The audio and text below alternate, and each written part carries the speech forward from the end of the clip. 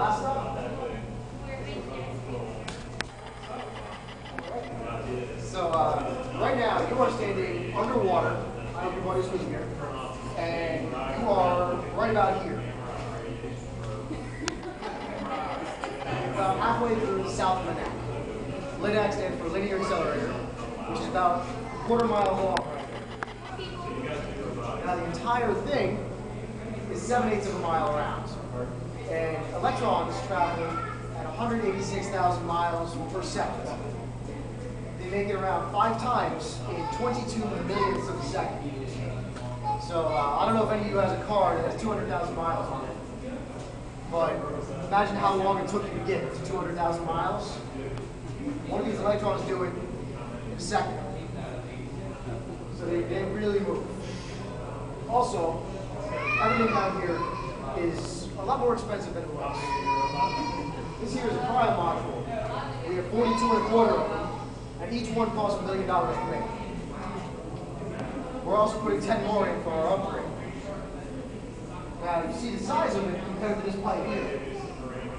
All of the beam itself is about the width of your hair. We have 5 beams in there, so 5 hairs. So we actually don't need a lot of space to put them all through. So this is actually filled up, shielding, cryogens, like liquid helium, and the cavity itself. Now the cavities, you'll get to see how they're made, you'll get to see examples down there. Cavities are, they have to be kept really cold.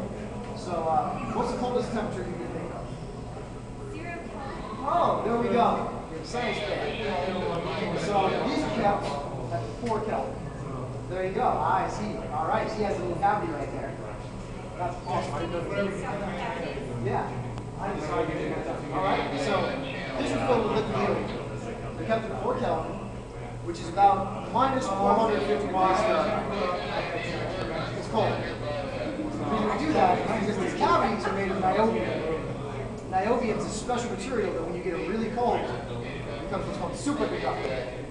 Superconducting means there's no resistance to electric flow, which is really nice because our power rail here is insane. $650,000 a month just for the accelerator. Roughly $7 million a year on the accelerator. Dominion Power loves us.